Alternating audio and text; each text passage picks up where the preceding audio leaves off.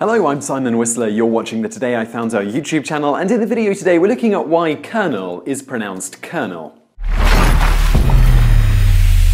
Believe it or not, kernel was originally pronounced more or less the way it looked when it was introduced to English, except the spelling changed over time while the pronunciation stayed the same. Kernel ultimately derives from the Latin columna, meaning pillar. This gave rise to the Old Italian compagnia colonnella, meaning little column company. This, in turn, gave us the rank of colonnello, the leader of a column. Other nations adopted this ranking, giving us the Middle French coronel, which was pronounced pretty much how it looks like at first, and then later slurred down to kernel by the English, but using the same spelling. However, starting with the French around the 1540s, the spelling got changed back to closer to the Italian spelling, which gave us kernel in the current spelling in French. Within a few decades, the English also followed suit, and by the mid-17th century, kernel with its current spelling was now the most common way to spell the word in English. At this time, the common pronunciation was mixed between the older kernel with a K and the newer kernel, the current spelling, with the former winning out in the end, despite the way it's spelled. So I really hope you found that video interesting. If you did, please give us a like below, it really helps out. And don't forget to subscribe for brand new videos just like this most days of the week. Also, if you like this video, over there on the right are a couple of other videos you'll probably enjoy if you enjoyed this one,